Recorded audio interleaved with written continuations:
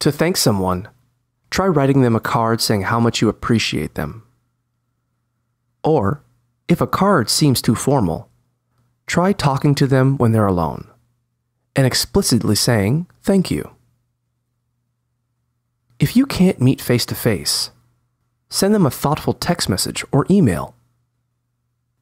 Whether you express thanks in person or in writing, make sure you include specifics, like mentioning the gift you received or the favor they did for you. You can even surprise them by offering to do something nice in return, like taking them out to dinner. However you decide to thank them, remember, it's never too late to express your gratitude.